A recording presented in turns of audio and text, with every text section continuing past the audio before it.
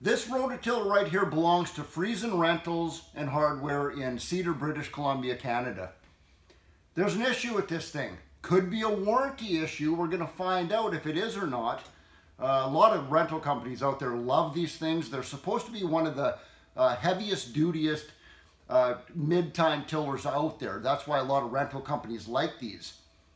Unfortunately, Friesen's has only ever rented this thing out 2 or 3 times, and there's already an issue with this. I'm going to show you what that is right now.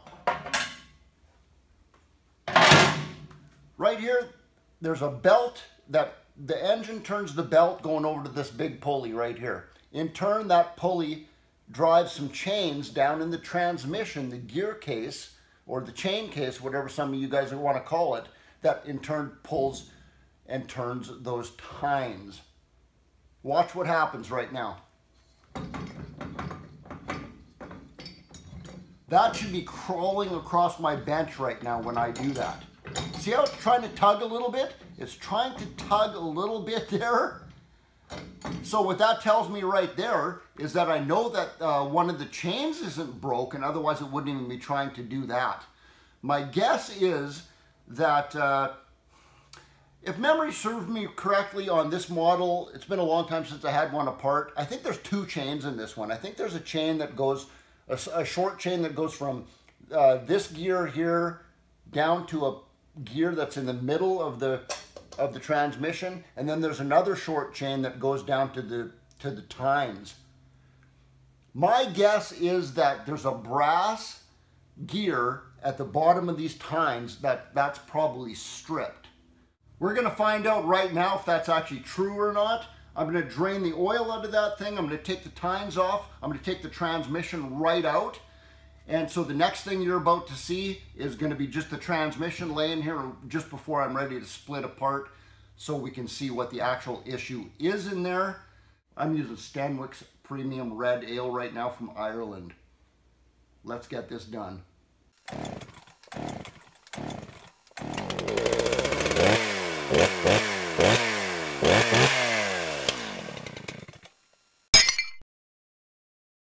There she is, guys. There's the transmission, the gearbox, the chain case, whatever you guys are going to call it. Welcome back to Steve Small Engine Saloon. There's my website right there if you're interested. SteveSmallEngineSaloon.com. Check it out when you get a chance. Look what I had to do to get this gearbox out of here. I had to disintegrate that entire rototiller down to nothing just to get this transmission out of here. I saved the last 2 bolts because I want to do this with you guys at the same time and open this up so we can all see this together. See if I was right or not. Last 2 bolts, all of it's done, and as you can see, look at that. That's that big pulley I was turning. It's not moving this at all anymore.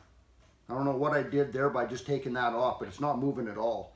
So let's split this thing apart. There's a cork gasket in between here. I believe from memory it's a cork gasket. So we've got to pry this thing apart. This may take a bit. I might edit this a little bit if this takes too long.